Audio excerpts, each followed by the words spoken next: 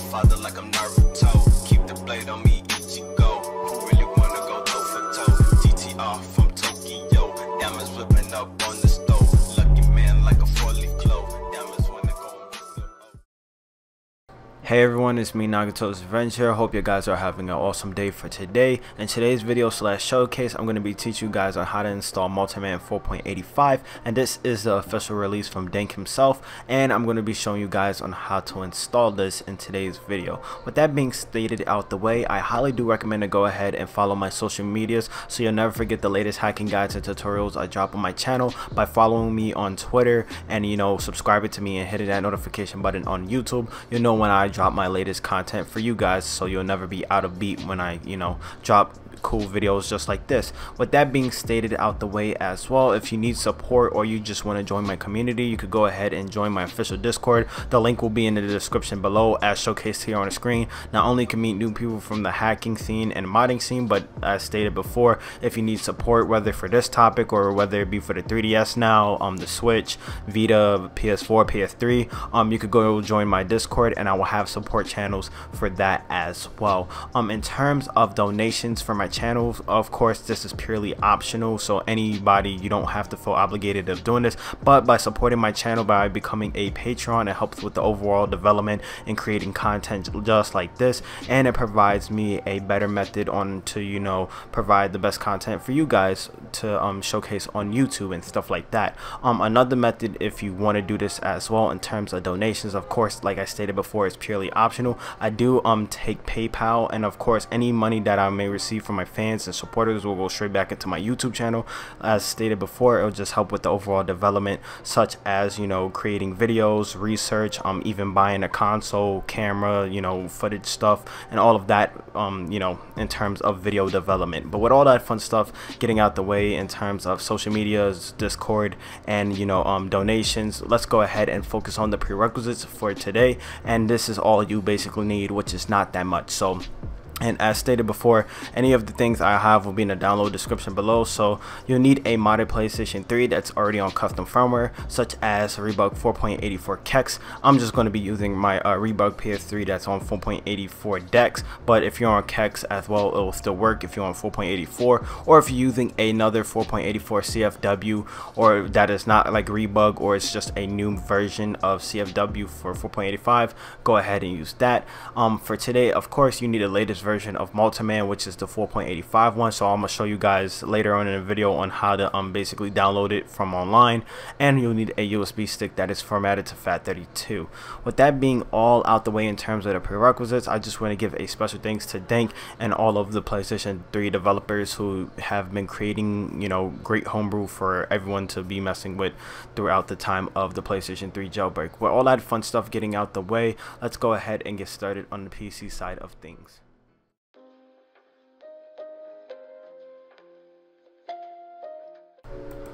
Alrighty guys, so we're back onto the PC as showcased here. Here is the website just speaking about Multiman 4.85, and it's just basically an update, and it's just kind of a forum post talking about the new Multiman 4.85 for CFW.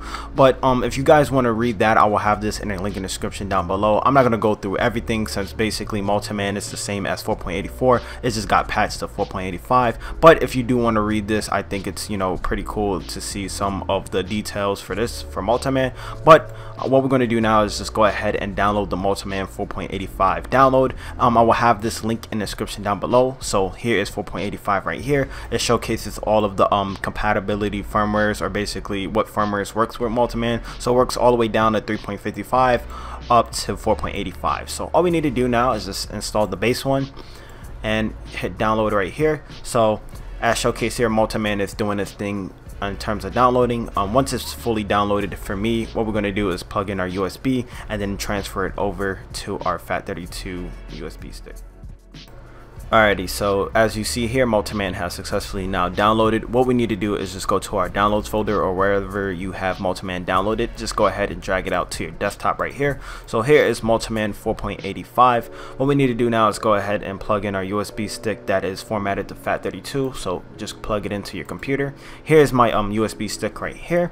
What we need to do to verify your things on FAT32 first before we transfer over Multiman is by right clicking, going into properties, and in your file system it should state that it's on FAT32. Let's say if it's on NTFS or it says exFAT in your properties, what we need to do is reformat your hard drive, since PlayStation 3s cannot read those two file systems, so it can't read exFAT and it can't read NTFS. So what we're going to do now is go to Sony or whatever your USB is, go into format, and basically in your file system right here, make sure your capacity is the highest it can go. If it's on NTFS or exFAT, just go to FAT32. Allocation unit size, make sure it's default. Volume label, that's what your name of your USB is. I'm just going to leave mine to Sony. You can name it anything, and make sure quick format is toggled, and then hit start. But before you hit OK, if you do have any important documents or files on your USB drive, make sure to go back it up before it is processed, only due to the fact if you do it, basically erase all your data off your drive clean, and you won't have any data. So make sure if it's just like a new USB and you don't care about it and you want to format it, then go ahead. But if you do have important documents, make sure to back them up to either like a cloud, another USB, or on your computer for now. But assuming that you guys you know, did that step and then hit OK, it'll take a little second, and then you get a notification window stating that the basically it has formatted to FAT32, or it says successful or something like that along those lines. Then you could just go ahead, recheck here, go on to properties, and then your USB should state that it's on FAT32. So assuming that you guys are on FAT32 and you have your USB all, you know, formatted into the correct way, what we need to do is take our Multiman PKG, put it to the root of our USB right here, and then once that is fully done, what we need to do is just go ahead and X out our USB.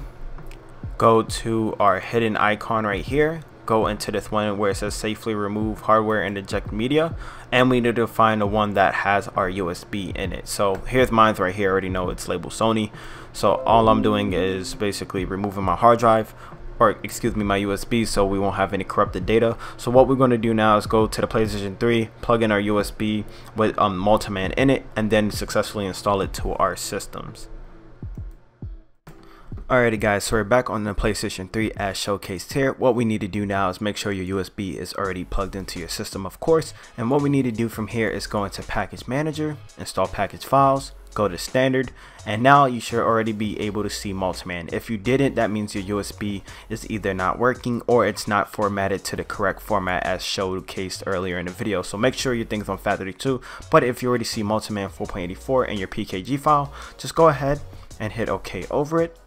And now what should happen is going to basically install either over your older firmware, or excuse me, not older firmware, older version of Multiman, or if it's your first time installing it, then it's just going to install like normal.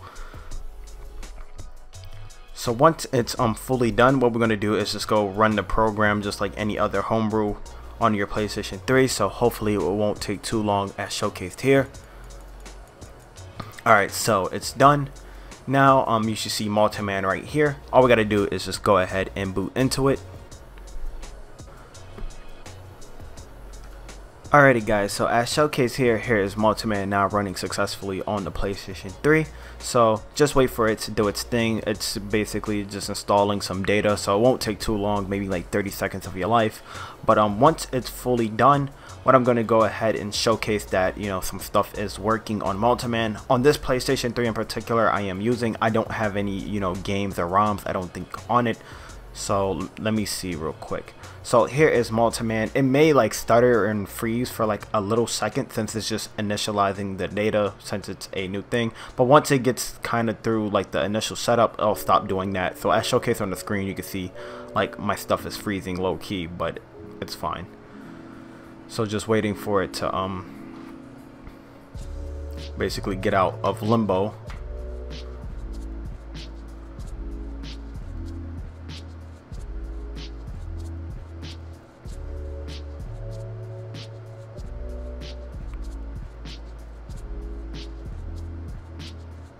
Alrighty, so yeah, here's it basically getting out of limbo for some odd reason. I don't know why it does that. It could just be like, I don't know, installing data in the background. But as shown here, you can see Multiman is now fully working. I think I have one game actually on my hard drive, so let me go ahead and run it now.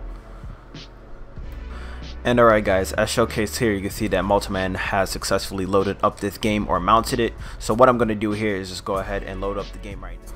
Alrighty guys, so as showcased here, here's Gran Turismo 5 now running successfully while it booted up from Multiman itself. So if you guys, you can see that Multiman is now fully working on my jailbroken system. So if you guys did enjoy this video, please be sure to leave a like, make sure to share. With that being all out the way, my name is Nagato and I'm signing out, and I'll see you guys in the next video.